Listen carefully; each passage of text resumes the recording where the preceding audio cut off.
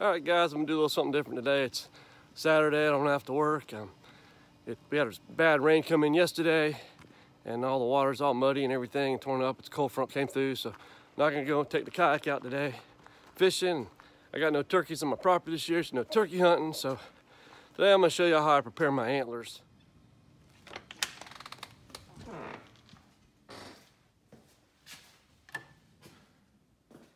So here's the antlers from the buck I shot this past year. 9-point. This was the biggest one on my property this year. I found him through my cut-back cameras. I didn't even know this guy was on here. He only showed on one camera. He started showing consistently. I actually was trying to get a film when I shot this guy, and he happened to cruise for some does, and he came across the property so fast I didn't have time to get the camera up and on him. And so I'll show you a couple clips when I found him. But all right, I'm down here now. Tried it again last night. The buck come out like 6 yards in front of me. Does came in like 6-7 yards on this side. They converged right there in front of me, but it was just a 4-point. He ran him around a little bit. I couldn't get that on film. They were just all of a sudden there on me. And I'm on the ground, so I'm in a good thicket, but I still can't move a whole lot. It's been raining the whole week. We had like 5 inches in the rain gauge, and the creek, which is down in front of me there, is flooded up to the top of its banks. So I don't know how that might impede deer movement tonight. So, because the water's normally just a few inches deep, and now it's a couple feet.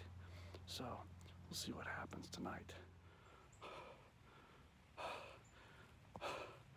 The big guy, he just showed up. I'm shaking so hard. He just came across the opening here. I had no time to grab the camera. He was right here, and he was moving steady. I'm shaking so bad. I'm shaking so bad. He stepped out right in front of me. I just went to stop him. I put it on his shoulder, pulled the trigger. He took off running. I thought it would drop, but he took off running. I'm shaking so bad. I gotta calm down before I look for the blood trail. Oh my goodness. I'm just shaking so bad. He's a dandy. He's a nice one, I believe. I think he's the one that's been coming in at night. I gotta calm down though. I gotta calm down. This is how you do it on Boone Down South. Yeah. Let me calm down before I even think about getting up here. Whew. All right, we're gonna see if we got any blood right here.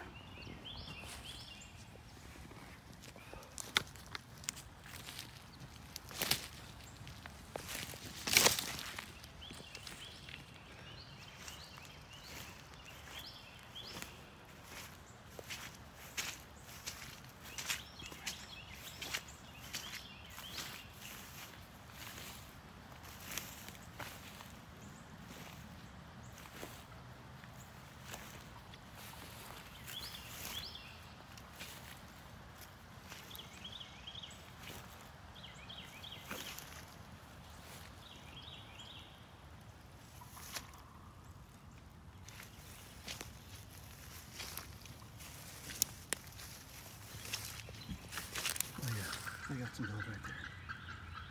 I got some blood. All right, he's hit. There's some more blood. Yeah. This 30-06 ballistic silver tip. I think we got him.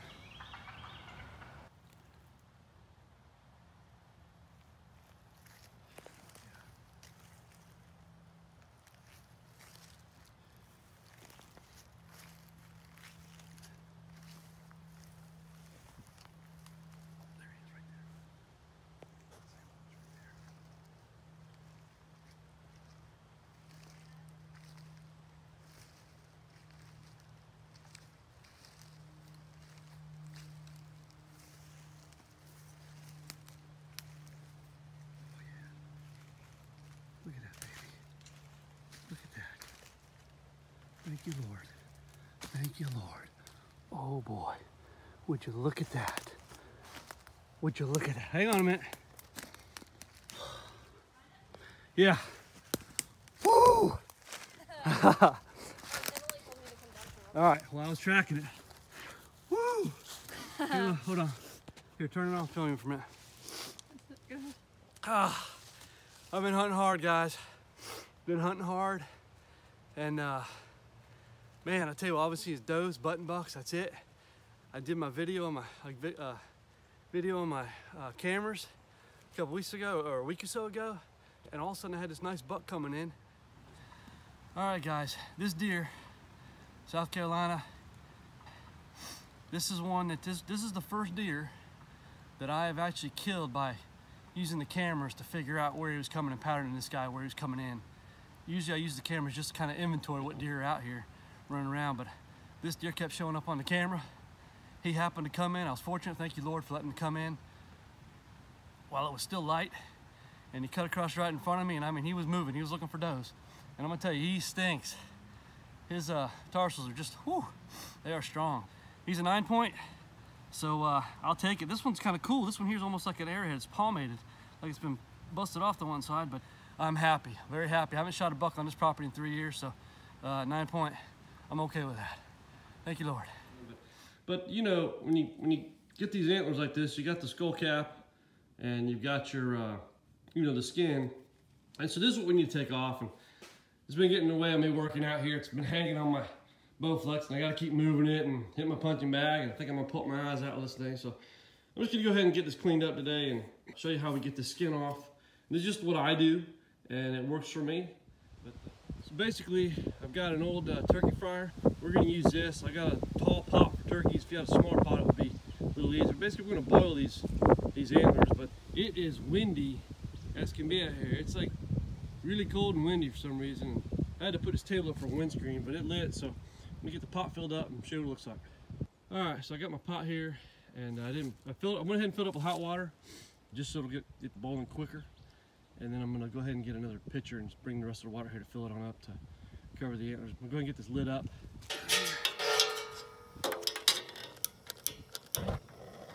There we go. We got flamage. All right, I'm just gonna set the antlers in there. You can see I don't have enough water in here yet.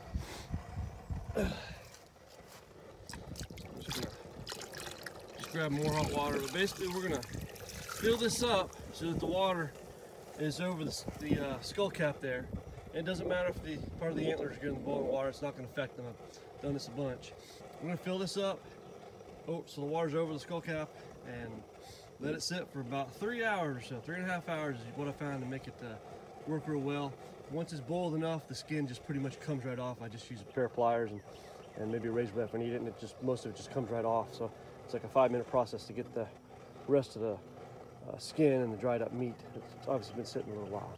All right, I'm bringing the last pitcher of water over here. I've already got it, you can see the water's already covering the skull cap. I'm gonna put a little bit more in. Take it pretty close to the edge. And you're gonna wanna hang on to that pitcher. So what's gonna happen is that starts boiling, you know, you're gonna lose a lot of water to evaporation. So you need to check this every little bit of time, you know, maybe a half hour or so, just check it. Add a little more water as necessary just to keep that skin cap covered up. What happens basically, if you're like me, you know, after I kill a deer, basically my thoughts at that point on, you know, what do I need to do to get the meat taken care of and preserve it and make sure the meat's good and intact. You know, we just cut the antlers off and just kind of set them aside for a while. And by the time we get the deer meat taken care of, you know, I'm just too tired to do anything with these antlers. And maybe the skin will come off sooner, but usually my antlers have sat for a while before I get to them. So at that point, really hard to get the skin off. So boiling them is the key here. And again, we're gonna let this go about 3.5 hours. We're gonna keep filling up the water as it evaporates out. And it's gonna start boiling in a little bit. I don't know if you can see, but there are some bubbles starting to come up there. So we're about to get to a boiling point here. It's been about 20 minutes. That's a big tank of water, even with hot water. That's why it's just doing hot water. It takes a while for it to get heated up. And I do have my flame set to full on this thing. You could do this in the house with just a regular, you know, cooking pot. But if you've ever done anything with bones, if you're trying to make bone broth or anything, bones kind of just give off a certain smell. And I mean, it's not horrible, but I don't care for it. You could get in trouble with your wife if you try to do this in the house. So just saying. All right, so basically it's been a couple hours. Never really got it to a full boil here because it's had rain, it's been cold, it's been windy. But if you look up close here, you kind of see how the skin has already started to kind of peel back from the skull cap there. And so at this point, I'm gonna see how it's gonna work. I just got pretty much what I use is just a razor blade and a pair of needle nose. And if all this goes well, we should start to see it come off pretty quick. So it is hot in here, so careful what you're holding on to. But I'll grab some of this and see how loose this is. See here. Yeah, see the good portions of it will start to come off here. Probably need some bigger pliers here to pull it off.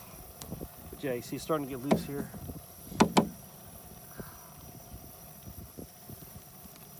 Yeah, I'm definitely gonna need some bigger pliers to grapple this. You can see it's all starting to, I can get a piece of it and pull it off here, but it's just breaking into my pliers here. It starts coming off in chunks like this. Sometimes if I had it to a boil, it would come off a lot faster and just almost peel from the bone directly. Almost like when you're cooking chicken wings just right on a big green egg and they start peeling off the bone just right. There we go. But basically that boiling is what makes this easier to come off. So basically I just work this stuff off.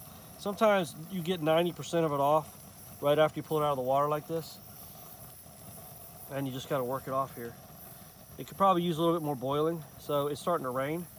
So I think I'm gonna throw it in the water a little bit longer. Loosen up just a little bit more before I continue on with pulling this off just to make it easier. All right, I've let it go a little bit longer. See how clean that's coming there. What I'm gonna do is I've got a bigger set of pliers to grip this off with. Let me open this bag up here. It's a little windy. Normally it doesn't take as much time. I usually have this boiling, but I guess it's usually summertime when I'm doing it. Right now it's springtime, but it's a really cold day. It's been raining too, so I've been getting rainwater falling here as well. So we're gonna see if I can get some bigger chunks of this off here now.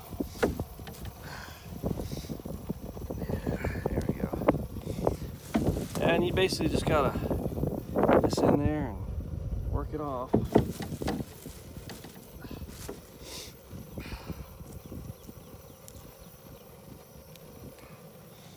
Just take chunks at a time and they should come right off. Like I say, sometimes the whole thing comes right off, but I don't think I got the water good enough, hot enough to get it done.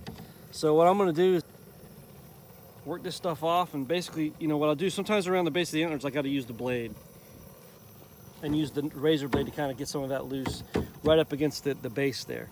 But I'm gonna go ahead and work the rest of this off, get this cleaned up, and there might be a little bit of residue left over, and I'll put it in the pot for a little bit longer just to get the remaining little piece of residue worked on, and then we'll be good to go.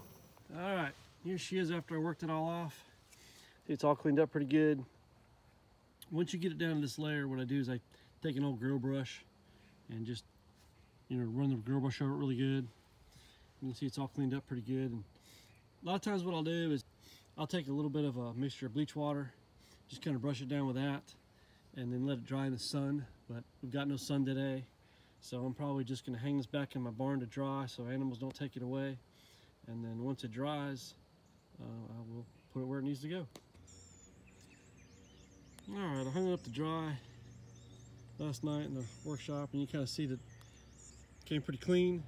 You kind of see around the base of that little yellow stuff, that's a little more sinewy type stuff that I'm gonna have to work off there, because you just want to have it completely clean. You don't want to have any kind of fleshy material on it, so you don't, you know, trap bugs or stink or anything like that. So, but overall, you can kind of see it's cleaned up pretty good. I'm gonna clean that up. The stuff underneath the base of the antlers there, you can kind of see what's going on there. And then, but other than that, it's pretty flesh free. And at that point, you can put it in the house, do whatever you want with it. All right, this thing is ready to go. It's all cleaned up. At this point, you can put it on a plaque if you want. One last thing I usually do with all my antlers is I go ahead and write the date I killed it inside the skull. And that was 11/15/18, and I killed it in South Carolina on my property. And I just make a note of that, but I generally don't forget, but I don't put these in plaques. I'm just gonna add it here to my collection up here. Set it inside there like such, and we're good. So that's how I do it. And that's the bobcat I finally got back from the taxidermy that I got a year and a half ago. So I think it turned out pretty cool.